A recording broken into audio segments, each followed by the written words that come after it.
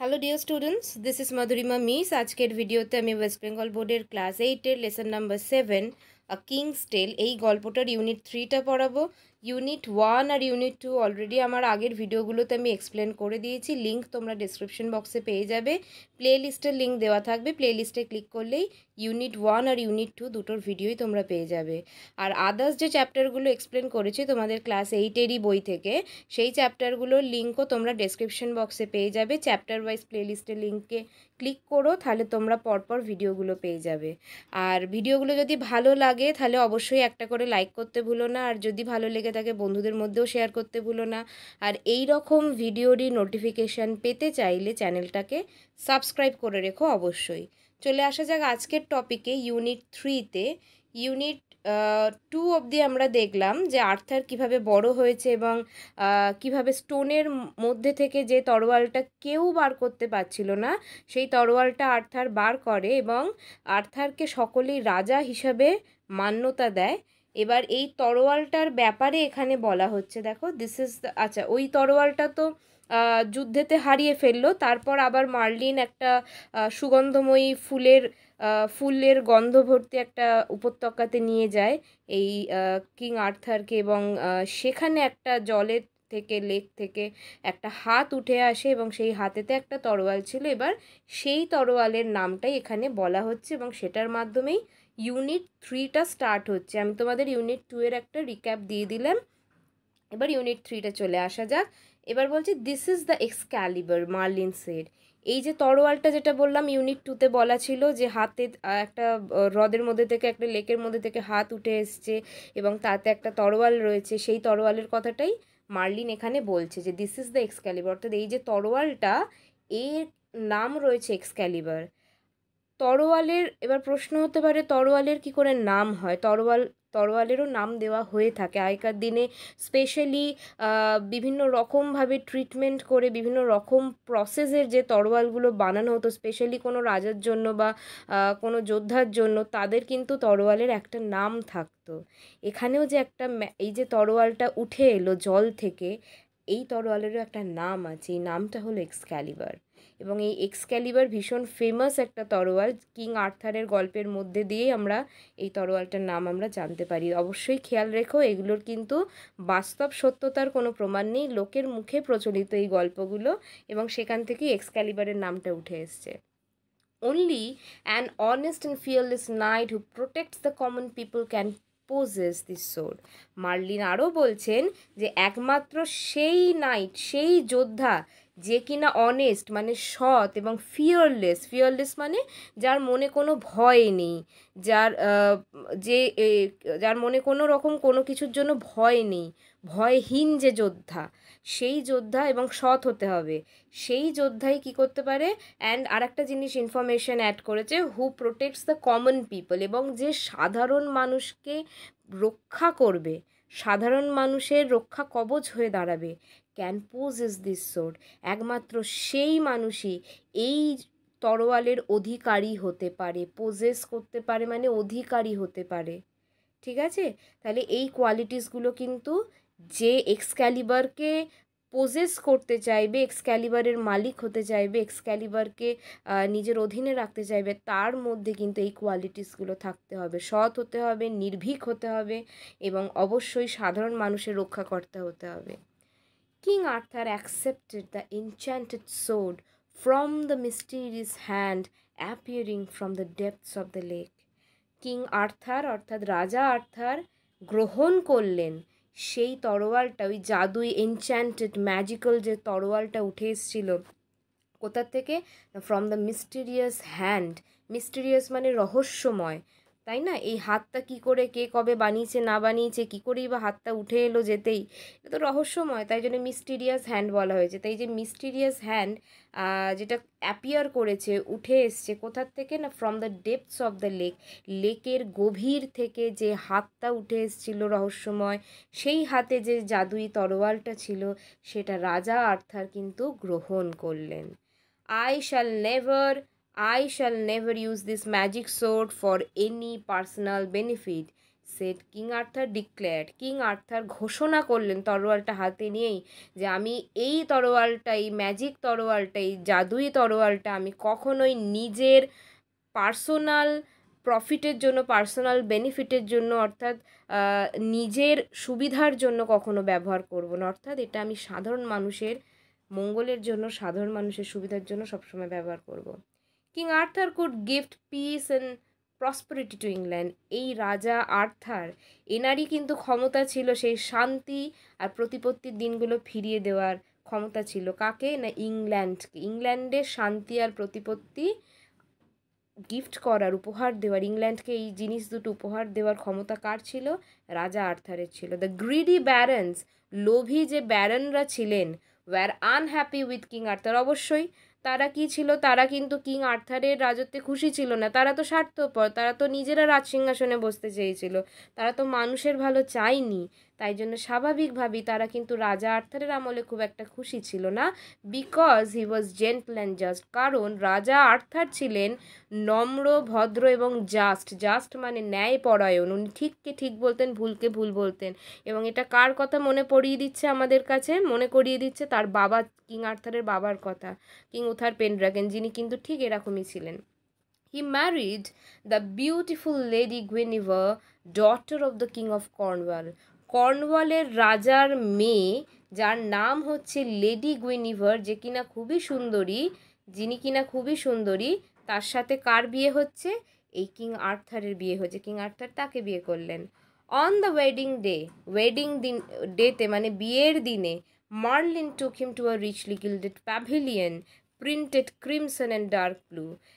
Marlin কী করলো? ওই বিবাহের দিনে, রাজা আর্থারের বিবাহের দিনে তাকে একটা ভীষণ সুন্দর একটা প্যাভিলিয়নে নিয়ে গেলেন, এবং সেটার কি রং ছিল? সেটার রং ছিল হচ্ছে crimson and dark blue. Crimson হচ্ছে লাল, আগেই বলেছিলাম, আর ডার্ক ব্লু মানে খুব কালচে নীলে, লাল আর কালচে নীল কালারের এই প্যাভিলিয়নটা ছিল। দ্য ফ্লোর ওয়াজ মার্বেলড, এবং ওইখানের ফ্লোরটা যেটা, মেঝেটা যেটা, সেটা কিন্তু মার্বেল খচিত ছিল, মার্বেল করা ছিল, মার্বেল পাথর দিয়ে তৈরি। In the middle of the room, এবং সেই ঘরের মাঝখানে কি ছিল?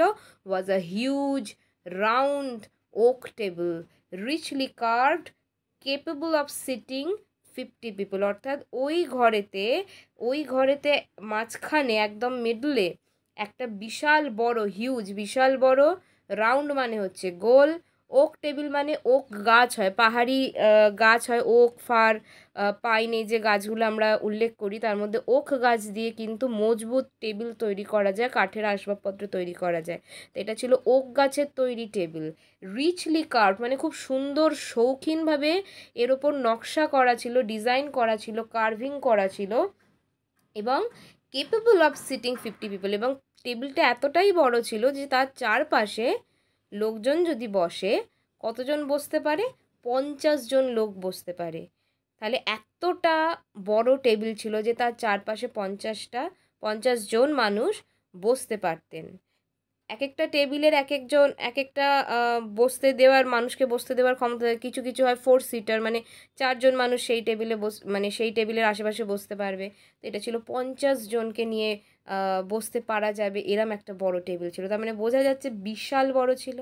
This was the famous round table around which gathered king Arthur's devoted Knights. এই ছিল সেই বিখ্যাত রাউন্ড টেবিল, গোল টেবিল, যার চারপাশে কারা এসে জড়ো হতেন, গ্যাদার হতেন? এই কিং আর্থারের, রাজা আর্থারের প্রতি আনুগত্য স্বীকার করেছে, রাজা আর্থারের প্রতি লয়াল যারা, ডিভোটেড যারা, সেই নাইটসরা, সেই যোদ্ধারা। This Knights promised that they would help the helpless, B gentle to the week and two punish the wicked. এবং এই যোদ্ধারা, এই নাইটসরা শপথ করেছিলেন, প্রমিস করেছিলেন যে তারা কাদেরকে হেল্প করবে? যারা হেল্পলেস, যাদের সাহায্য করার কেউ নেই, যারা অসহায়, তাদেরকে সাহায্য করবে। And B gentle to the week, যারা দুর্বল তাদের প্রতি এনারা খুব জেন্টল থাকবেন, নম্র থাকবেন, ভদ্র থাকবেন।